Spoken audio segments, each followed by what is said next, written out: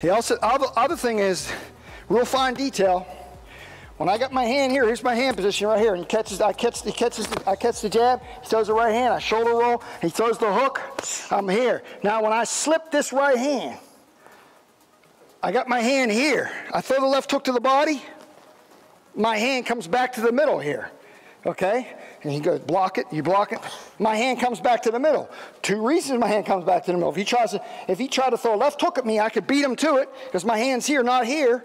My hand's here. Also, he throws that right uppercut. I got it.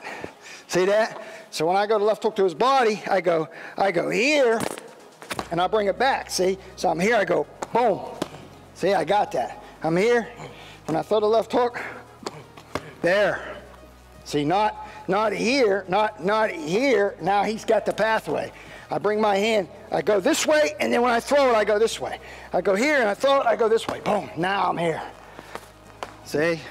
Fine little details. That's greatness is in the details, okay? So we're going, I'm catching a jab, shoulder roll, there, slip, here, catch, boom, boom, good.